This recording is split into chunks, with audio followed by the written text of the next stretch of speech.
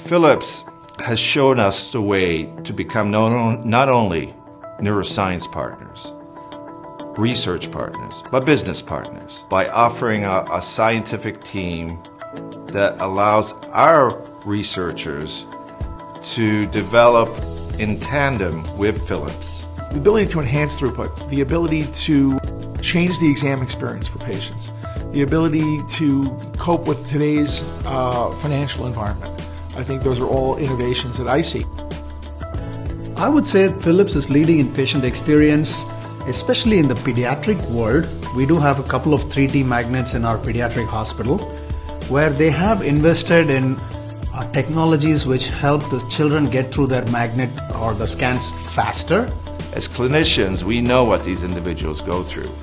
To have Philips offer an experience that is far more user-friendly, I think that's going to also help the amount of patients we'll be able to do per day.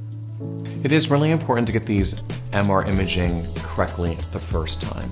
If you have patients who are challenged by sitting still in the magnet, you need to have other tools at your disposal so that you can image more rapidly, have motion correction so you can extract useful information.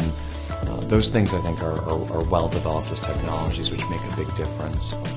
I would credit Philips with leading the way in parallel imaging and the utilization of sense technologies a decade ago, and now moving forward with many of their research collaborations in terms of fast scanning and motion-corrected imaging. I want images that are motion-free, that look great in every case, because it helps me make a diagnosis. I've seen really innovative work come out of Philips in terms of angiography and vessel tagging and helping us to understand the dynamics of vascular supply to the diseased brain. I think that they really do listen about ways in which to improve how we work daily. So trying to develop more useful tools at the workstation which really improve our workflow, that are cutting edge but at the same time really geared to making our workday more efficient, which translates to better patient care.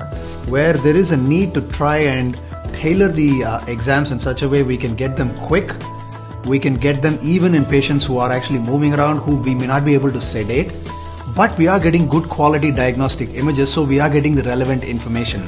Pursuing excellence in routine scanning translates into real value for the different stakeholders in different ways. If you're a patient, it matters because your exam is shorter. If you're an image reader or neuroradiologist, it matters because you get consistent, high-quality images from which you can make decisions on. The technology, obviously, is of paramount importance. And as we all know, that the reimbursements have been changing over the years. So we need something not only cost-effective, we need speed.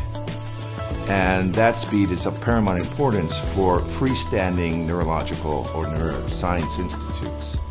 To understand why some patients have prolonged symptoms of concussion, where in fact they may have structural abnormalities in the brain that have not been seen on routine anatomic imaging. That's where the future is. That's where Philips is taking us.